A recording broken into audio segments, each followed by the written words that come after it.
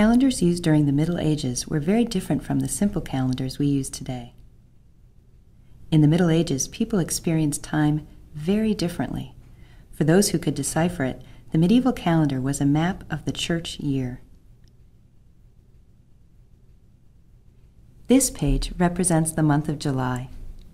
Each row stands for a day of the month. The columns organize information about each day. This column lists the saints commemorated or the feasts celebrated on any given day of the month. Especially important saints' days or holidays were written in red. This explains the phrase, a red letter day. This calendar page shows the month of January. The Roman numerals that you see in this column were called the golden numbers. These numbers helped the reader determine the phases of the moon. They were used together with a series of tables to calculate the date of Easter, which varies from year to year. This column helped determine the day of the week. The letters A through G appear in the column. The letters are repeated in sequence. Each letter always represents the same day of the week, Sunday through Monday. Until the late Middle Ages, people used the same calendar system that the ancient Romans used. For both the Romans and the people of the Middle Ages, determining the date depended on an understanding of three key days: calends, nones, and ides. The enlarged initials KL at the top of the page stands for calends. Calends was the first day of the month.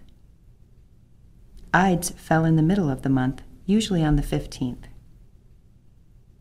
Nones fell on the 9th day before Ides. Today we divide a month into about 4 weeks, but in the Middle Ages, calends, nones, and ides divided the month into 3 segments of time. This column contains a series of Roman numerals. Readers use these numbers together with the 3 key days of the month to determine the date. The Roman numerals count down in sequence from nones to ides: 8, 7, 6, 5, 4, 3, 2, ides. Beginning with the 3 key days, readers counted backwards to determine the date. For example, the 10th day of December was referred to in the Middle Ages as the 4th day before the Ides of December.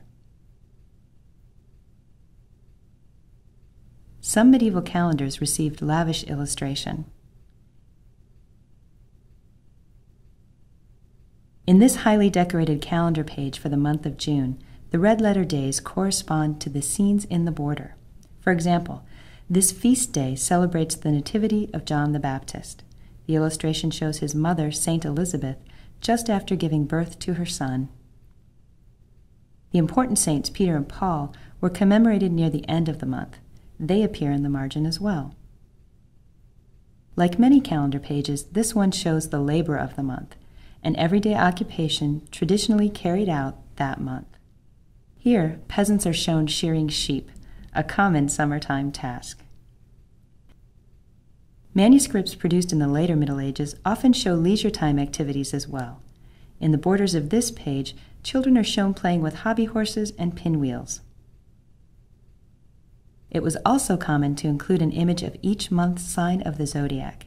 Here, a picture of a crab represents the sign of Cancer. The word Cancer is written beneath.